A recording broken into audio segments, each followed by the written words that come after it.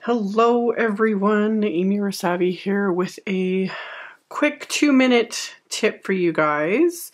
This is something I really like to do when I am going to be die cutting and fiddling and adhering with multiple images. So I have my stamped and colored images. This is from the Ellen Hudson Leading Ladies Photo Lady stamp set. And then I have my coordinating dies. So I am going to get these all into place and then just tape them into place with some washi tape just to hold them in place.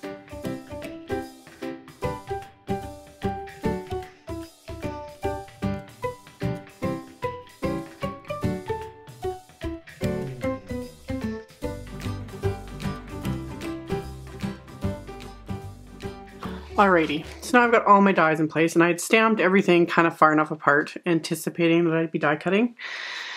Now the tip for you guys is I love to use my little Xyron Creative Station Lite. I have my permanent adhesive cartridge already in here.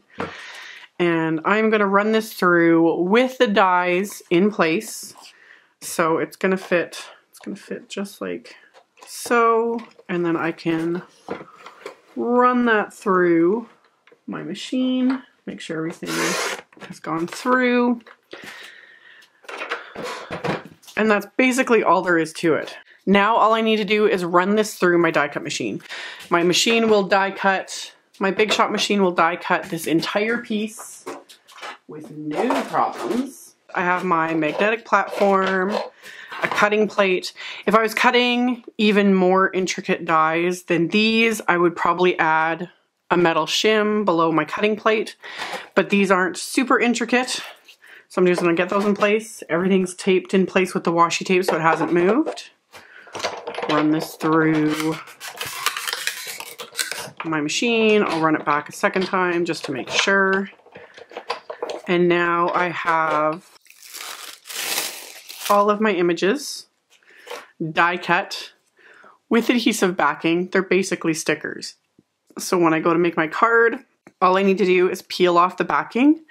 And these have their adhesive on them, which is perfect when layering, you know, creating scenes or images like this where you've got all these little images that I want to adhere. Rather than fiddling with adhesive, I can easily just peel off the backing from all of these and build my fun little scene and whatnot, just like so. Thank you guys so much for watching, and I will see you all very soon in another video.